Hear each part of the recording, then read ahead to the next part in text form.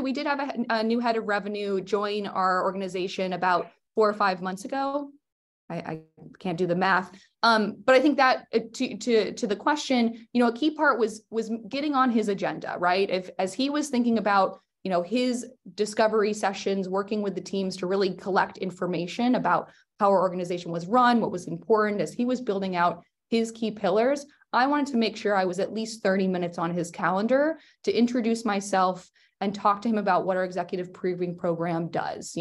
One of the nice things is he'd come from an organization that had an executive briefing program, an executive briefing center. So the education I didn't have to educate as much, but I did have to educate on what does executive briefing mean to Cloudflare, right? We're new, we're still growing. It's what we have is unique to what other organizations have based on our maturity and who we are as a company.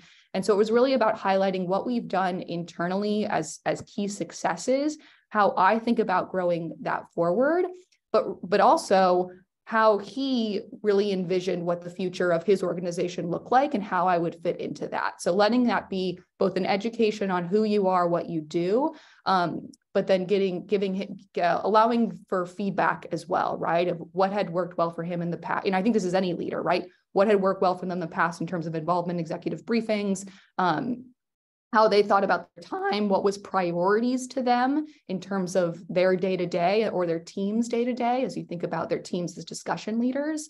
And so just making sure that you're building that rapport from day one or as close to day one as possible is really important.